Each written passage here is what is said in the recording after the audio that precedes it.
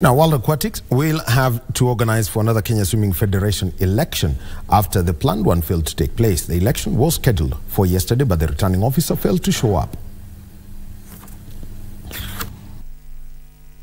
Officials of the Kenya Swimming Federation have condemned the postponement of the body's elections that were to take place on Saturday, 9th of July. Though the officials were being elected unopposed, the returning officer failed to show up to officially declare them winners, citing intimidation and pressure. Maureen Owiti was expected to take office as the president of the Kenya Swimming Federation unopposed after her competitor stepped down. It is feared that lack of elections and transparency in the Swimming Federation will lead to a ban on Kenya, which will affect scholarships for the swimmers as well as the clinics for the coaches and the technical officials.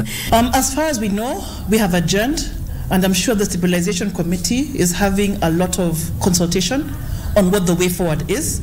I cannot speak for World Aquatics on what they are going to do. We're just appealing that this was their process. They recommended the returning officer. We did not see any objection at that point as to why he should not conduct the elections. The World Aquatics body had created a stabilization committee on the 28th of June 2022 in order to avoid such a ban and was responsible for this year's election.